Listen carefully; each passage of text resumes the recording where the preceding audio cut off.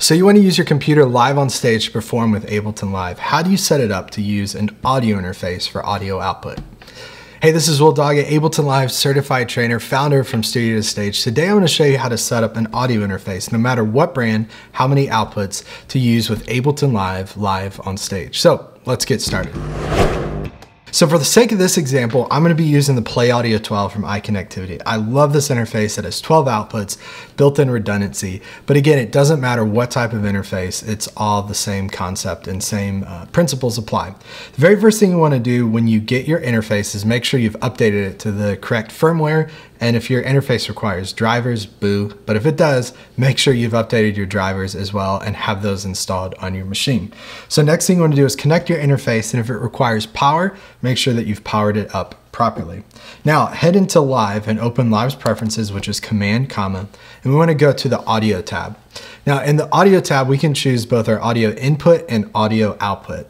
When I'm primarily on stage, I'm not processing internal audio or not processing like a vocal mic or anything. So I leave input set to no device. And for audio output, what I'm going to do is choose Play Audio 12. Now in your situation, make sure to choose whatever audio interface you have connected. The next thing I want to do, because I'm only using outputs, is click Output Config. And then here I'm going to be able to define, do I want to use mono outputs or stereo outputs of this interface? And you can do both. So what I like doing is definitely enabling all the mono outputs. So I'm going to do that here. And then maybe just a few stereo outputs. Now the more you enable, the more CPU it uses. I've never had any issues, so I go ahead and enable them all until I do, and then I can always go back. The other thing you can also do here is name your outputs. So you could call this output 1. This output 2 if you want. I personally don't like doing that. I just want to see it as 1 and 2 on the interface. But if you're using like a Motu Ultralight to where 3 and 4 is actually 1 and 2, or something's weird about your outputs on your particular interface, you can rename them here and it's going to save you tons of headaches. So again, I'm going to leave this blank. Now the next thing I'm going to be concerned with is choosing our sample rate. Now if your setup in your interface allows it, then you can click the drop down here and choose a sample rate that works for your interface. In most situations, 44.1 is perfectly fine for live performance. The next thing under the latency section is we want to get our buffer size set just right. Now, if you're using your computer live on stage for keys, you want to make sure that you get the buffer size as low as possible. That's going to help with latency. And latency is the delay between when we hit a key and when we hear the sound. So typically for me, between 128 and 256 is typically good. If you're a really good piano player, you're used to something really responsive, you might need to go lower. But keep in mind, as you lower your buffer size, you're going to put more stress on the CPU of your computer. So you have to find a good balance with that. So I'm going to just for now leave this at 512 and everything is set up and good to go with my interface. So how do I now route my tracks out of Ableton Live? So let's just say basic scenario, I want to route each track 1-to-1. So I'm going to go to sidechain here, go to audio 2, external out, and I'm just going to choose output 1. And then I'll go to my next stem here, do audio 2, external out, output 2. Now, this is great if you're building a master set and you're not going to bring in suddenly a 14th track and have to figure out where that gets routed to. But this is really good if you're going to have a set of 10 tracks and you always want to route that way. The other thing you could do, even if you're using an audio interface with multiple outs, is leave all your tracks set to master and then change your master out to be a stereo pair, and then change your click if you're using Ableton Live's built-in click to 3 or something other than that main output that's going to allow you to separate that. If you have a click track, then you can go in and route that click track the same way I did the metronome, external out, and then route it to 3, which works great.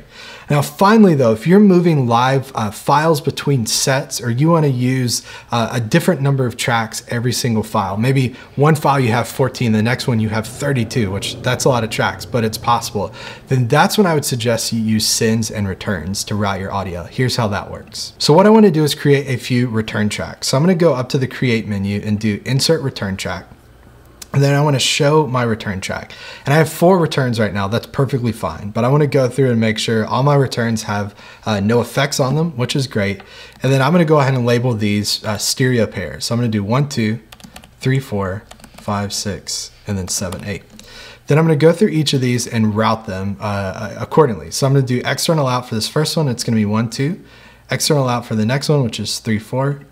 external out for the next one. You get the idea of 5, 6, and then finally 7, 8.